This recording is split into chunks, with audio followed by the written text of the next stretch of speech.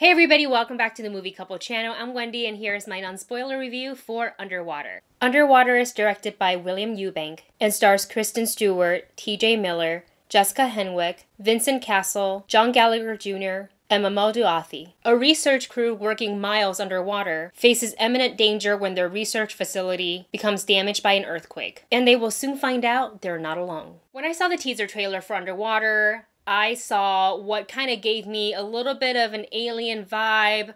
Kristen Stewart kind of was giving me that Sigourney Weaver vibe, and there's monster involved, they're underwater, and I thought, you know what, why not? It looks really interesting. I do enjoy Kristen Stewart's performances quite a lot, especially since Twilight, so I was willing to give this a go. It looked like it was going to be a fun time. Well, I gotta say, I think I went in with a little bit of a higher expectation than I should have, because this movie, unfortunately, was not as entertaining as I thought it was going to be. And I think one of the main problems is that they didn't really set it up well. The premise of the story, we have a crew of researchers, mechanics, engineers, and they are working miles below sea surface. Basically, they're on the sea, almost to the seabed, and they're working, researching, and their facility, from the movie, what it sounds like, devastated by an earthquake or something else, and basically they have to get out or they die, and it happens right away, usually in these type of movies, because we know that it's usually a group of people that are in imminent danger. They're trying to get to safety.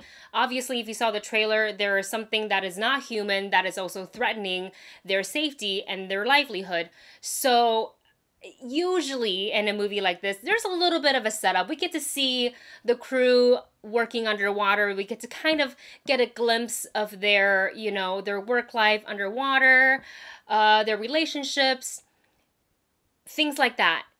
We didn't get that at all. There was zero character building, and you just go in and the movie starts on Kristen. So actually, though, the movie starts with a lot of news articles talking about this deep sea operation and research, and a lot of it pointed to the Mariana Trench. So immediately my brain went to, oh, the Megalodon. I knew it wasn't going to be the Megalodon. We already got that movie. But I thought, you know, like, that's kind of opens up to what perhaps type of sea creatures we may get to see in this movie. And it was so far away from what I thought it was going to be. Like, it just, we didn't get a setup. We have Kristen Stewart basically by herself in the beginning of the movie. She's in the locker room. She's kind of looks like she's in turmoil a little bit, like a little bit of internal struggle. We don't know. And then it just happens.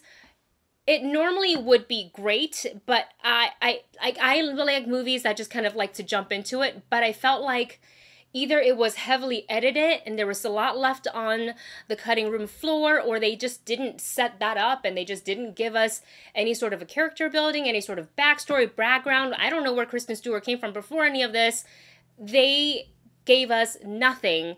And throughout the movie, when they're in danger and, you know, they're trying to survive, I didn't care. I just didn't care. I didn't feel threatened. I didn't feel nervous when possibly one of their life is in danger. And that's not what I wanted from this movie. I want to care about these characters. I'm watching them on screen. And I have to pause and say, this has nothing to do with, like, the actors. I think gave it their all. I think they were all fantastic. It's just that without the setup and even just a teeny little bit of background on any of them, on anything at all, on what they're researching, on what they're doing down there, if we got just a little bit of hint of that, I think I may have cared a little bit more, but I didn't. So by the time we got to the end of the movie and we see the outcome of everything and who may or may not survive, I honestly couldn't care less. And I left this movie quite disappointed because the trailer was good because it made me really think that this movie was going to be something else. So I went in there with a higher expectation than I probably should have. And, well, I am disappointed, and I'm going to go ahead and give you my rating. My rating for this movie, wow, it's going to be a skip it, you guys. This was 95 minutes of could have been something really, really great, turned into something slightly boring and I just didn't care for, unfortunately. I really was looking forward to seeing Kristen Stewart just be this badass, and I mean, she was, but again, there was a lot of times where they try to show glimpses of maybe what she was holding on to, and things like that, but they never gave us a backstory. All they showed was a photo. And what was that supposed to say to the audience? Why do we care? We didn't. So, or at least I didn't. I can't speak for everybody else who was watching this movie. So anyways, that is my rating for this movie. You guys, let me know in the comment section below if you saw Underwater and what you think. Thank you so much for watching. Don't forget to like, share, and subscribe, and I'll see you in the next video. Bye.